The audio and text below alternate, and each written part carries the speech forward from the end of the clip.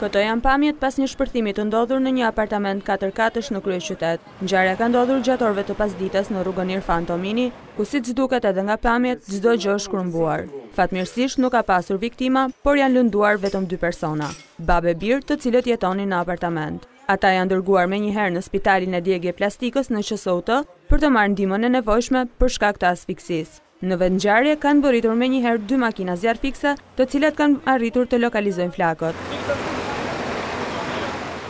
Report Televizion ka siguruar pamjet e flakëve, ndërsa banorët të zonës të tronditur kanë treguar se si ka ndodhur ngjarja. Isha në shtëpi, u dëgjua një zhurmë shumë e fuqishme, hap perden dhe kur shoh aty një 4 ure e vërtet. Ishte një gjë që e pash vetë, unë kam njoftu policinë. Edhe apartamentet përreth zonës janë dëmtuar, ndërsa muri i balkonit është rrëzuar në tokë. Një zjarr masiv ka rënë mbrëmjen e djeshme edhe në një apartament në qytetin e Durrësit. 15 persona, përfshirë edhe ata që jetonin në banesë, janë transportuar për në spital. Shkak për ngjarjen mësohet të jetë një dyshek elektrik.